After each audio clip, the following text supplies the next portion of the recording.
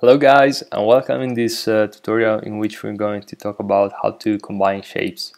So this is a very simple thing to do in Sketch. The first thing we're going to do is to simply select both of these rectangles, and as you can see, the combine options are just up here. We have the union, subtract, intersect, and difference. So let's go through the first one, which is the union. So you can just click on it, and as you can see, the two shapes are combined.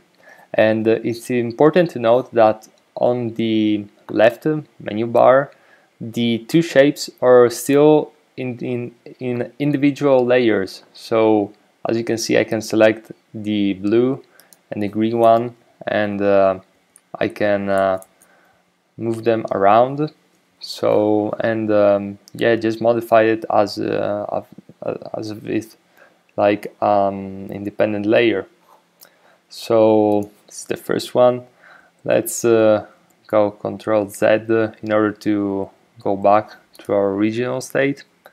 So the second one is the subtract, and let's select the green one first and then the blue. And as I go and use the subtract one, we can see that the green one, which is the first one that we selected, has been subtracted from the blue rectangle. So let's go back once again, select the green one first and then the blue, and let's go and do the intersect.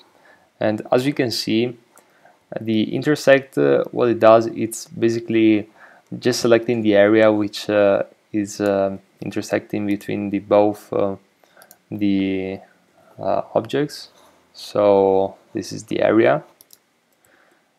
Let's go back once again with Ctrl Z, and let's see the last one, which is the difference, which is simply going to